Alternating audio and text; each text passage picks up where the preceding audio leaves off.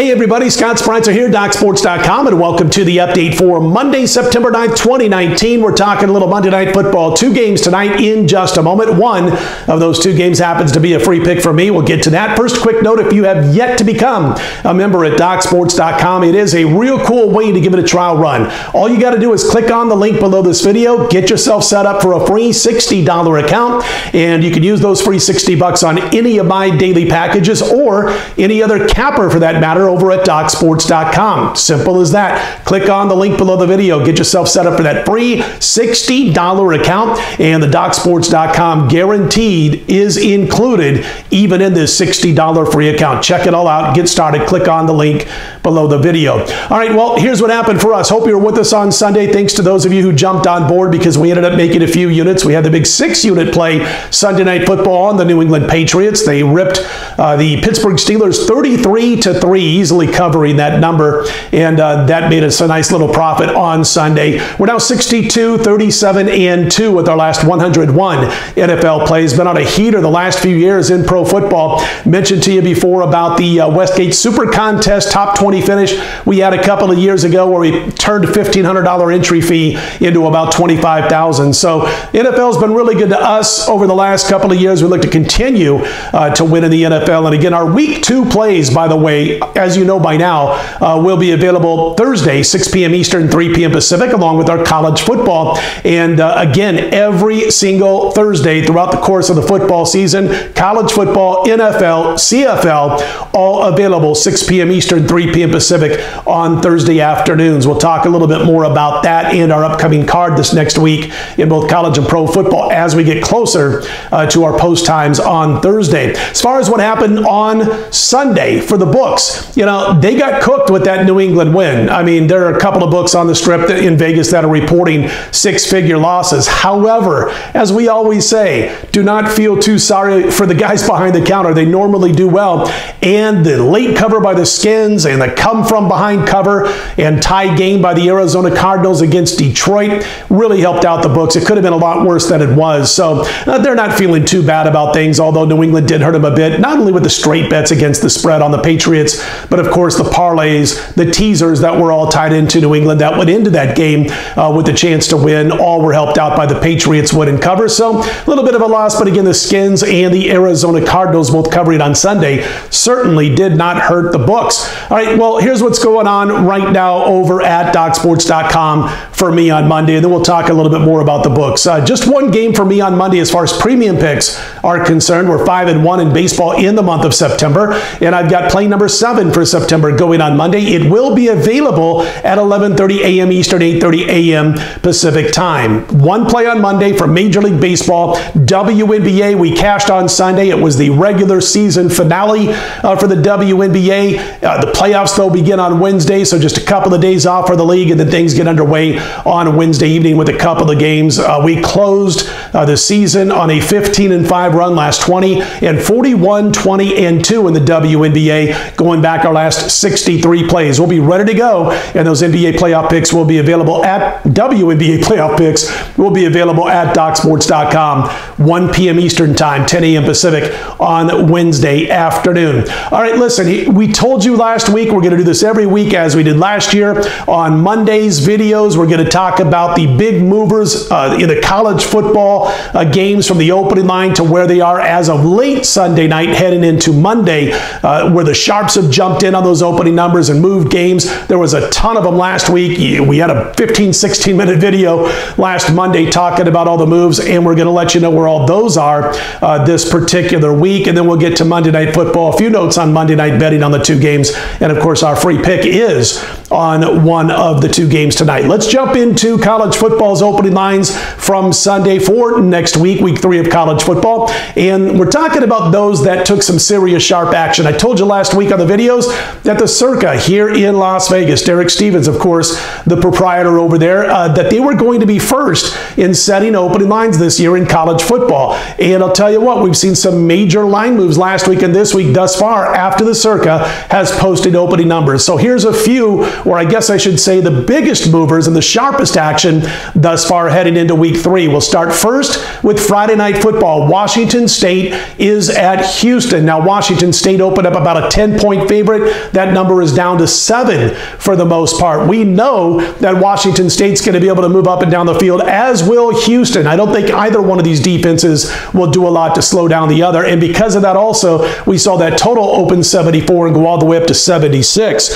Got to put on the cheaters for a little bit. And listen, Saturday, Maryland, how about the Terrapins? This team has gone from a 4-point opening line favorite against Temple up to an 8-point favorite. Total from 59.5 to 62.5. Here's the thing thus far. You look at what Maryland's doing offensively. They can run the crap out of the football so far through the first 2 games. I know week 1 against Howard, you're saying no big deal. 79-0, but who cares, right? Well, they go up against Syracuse and they thumped the Orange, and pretty much for the most part a decently coached Orange program, and they put 60 plus on them and beat them by 42 points. And I'll tell you what, as far as Maryland is concerned, because they can run the football, they don't have to play quite at breakneck speed like a lot of these new modern football offenses, but they can when they need to. If you're Temple, you're going to try to slow the pace down a little bit. Last week alone, Maryland ended up with about 82, 83 plays against Syracuse, while the Cuse ended up with just 57. But again, that Maryland line opened 4 against Temple all the way up to 8, thanks to sharp action on Sunday afternoon and evening. Alabama is at South Carolina. The Crimson Tide opened 21. They're up to 25. Listen, South Carolina plays way too slow for me on offense. I think they had 61, 62 plays in that loss to North Carolina a couple of weeks ago. And I'm not a big Will Muschamp fan, head coach of South Carolina. Good defensive mind. I don't like this offense. It's going to be awfully tough, I think, for South Carolina to hang that number. I know their defense can throw a wrench into the Bama system, but cannot last for an entire 4 quarters is the issue there. UNLV at Northwestern, once again, second time in a row I'm at the UNLV game, both games so far this season. They played against one of the worst teams you're going to see in FCS in Southern Utah opening week. They beat them 56-23, could have beat them 70-7. That's not a good program at all. They had, I think, 1 win last year before getting thumped by UNLV in the opener. But we came back, if you were with me, we had Arkansas State. Couldn't believe they opened up a dog to UNLV. Arkansas State opened up 2, 2.5. By the time the game kicked off, it was down to 1, and they blasted the doors off UNLV, beat them rather easily, 43-17. Wasn't even that close. And here's the problem for UNLV on the road against Northwestern. Can they cover the spread? Well, maybe, because Northwestern might be looking ahead to their game with Michigan State. I will say this, though. If Northwestern is able to clamp down on the Rebel running game, which ain't bad, they got a kid named Charles Williams that can fly, but if they can clamp down and slow down the UNLV running game, which they should be able to have focused, then you put the onus of the offense on the arm of Armani Rogers, and he might be the worst passing quarterback in college football. 8 for 23 and a pick last week against Arkansas State. He cannot pass the football. Why he's in at quarterback is beyond me. They got a kid that's backing him up that got a little bit of action last week. Now, if they would make the change at quarterback starting or sometime in the first half, be a little bit nervous about this number. Northwestern has gone from an opening number of 16.5 up to 20.5 against the Rebels. Other games that have moved with sharp action, you've got Duke opening 3 at Middle Tennessee State. They're now 6.5. What you're going to do here is watch a Duke team with their quarterback who's going to try to run the football, and that's the problem. The biggest problem with Middle Tennessee State is a defense that has a rough time stopping the run. Totally understand Duke going up about a field goal since that number opened. And Oklahoma at UCLA, the Sooners opened 17 up to 21. No shocker with that line move. UCLA, I'm going to tell you what, this is a football team that cannot get it going offensively, which sounds odd with Chip Kelly as your head coach. But when you look at the Bruins through a couple of games, I think they're 127th in total offense, 102nd or 103rd running the football, but 126th as far as passing the football. It's just not happening. They have an inaccurate passer themselves, and he's not able to get the football to his running backs out of the backfield, which is one of the big deals for a Chip Kelly run offense and what he wants to do at UCLA. But as far as Oklahoma, listen, they've gone from 17 to 21. As I mentioned, Jalen Hurts putting up monster numbers, and he's really got a chance to pad it, man. Not only in this particular game if they're focused on the task at hand, but also they've got Texas Tech. Tech's pretty good, but I'm not sure that defense. It'll be interesting to see if they can slow down Jalen Hurts. He's also got Kansas on the schedule. He'll pile up a ton of yardage there. So if the Sooners don't slip up at all against and do something stupid against UCLA, Texas Tech. They won't do something stupid against Kansas. We're going to get real nice value, I think, on the Texas Longhorns. Wasn't crazy about the Texas defense against LSU. You know our feelings on Texas. We think they finish a game under their wins total, which was 9. We think they win 8 games in all likelihood this year. But we could get some nice value. There's going to be a ton of hype on Jalen Hurts. He might be leading the way in the public eye and in the mass media for the Heisman Trophy after he goes through this early portion of the schedule, then has to take on Texas. Again, they might be a little bit overvalued, a little bit overhyped in that particular game. So a couple of weeks away, but in this particular game, I can totally understand why the Sooners went from 17 to 21 against UCLA. So as you can tell, not as many giant line moves or sharp, big line moves as there were in week 2 for college football over the circuit, but still, you've got a handful of 4, 4.5, 5-point line moves that took place on Sunday afternoon and Sunday evening after the circuit opened up their college football lines. Just a couple of quick notes on this week's upcoming college football card. We'll do this each and every Monday, as I mentioned last week, and you know what we do on Tuesdays. We did it last year also. We'll have a complete recap from a betting perspective on each week's NFL. Those will be done on Tuesday's videos and available 5 a.m. Eastern, 2 a.m. Pacific each and every Tuesday.